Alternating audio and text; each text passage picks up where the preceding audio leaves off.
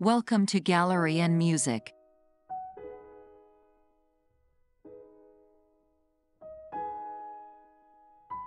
Jean-François Millet was a French painter and one of the founders of the Barbizon school in rural France.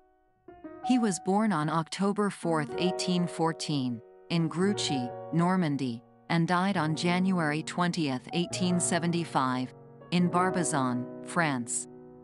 Millet is best known for his realistic depictions of rural life and landscapes, particularly his scenes of peasants working in the fields.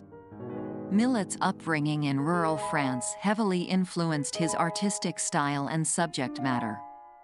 He began his artistic training at a young age, studying at the École des Beaux-Arts in Cherbourg and later at the studio of Paul Delaroche in Paris. Despite receiving formal academic training, Millet rejected the conventions of academic art and instead sought to capture the beauty and dignity of everyday life. In the 1840s, Millet settled in the village of Barbizon, where he found inspiration in the surrounding countryside.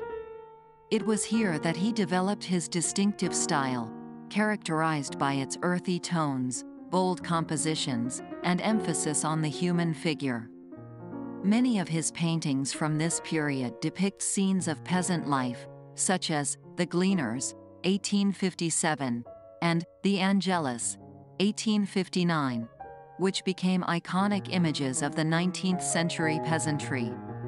Millet's work was often met with controversy and criticism, particularly from more conservative critics who objected to his sympathetic portrayal of rural laborers. However, he also had a significant influence on later generations of artists, including Vincent van Gogh and Camille Pissarro, who admired his honest portrayal of working-class life. Jean-François Millet's masterpieces, often depicting rural life and peasants, are known for their realistic portrayal, social commentary, and emotional depth. Here's a closer look at some of his most famous works. The Gleaners, 1857. This iconic painting depicts three women gleaning leftover grain after harvest. It sparked controversy for its perceived socialist message, highlighting the poverty and hardship faced by the working class. However, it also resonated with viewers for its portrayal of dignity, resilience, and the cyclical nature of life. The Angelus, 1857 to 1859. This painting shows a couple praying in a field at sunset. Initially criticized for its perceived religiosity, it became a beloved image symbolizing piety, peace, and the connection between humans and nature. The use of light and shadow creates a sense of solemnity and quiet contemplation.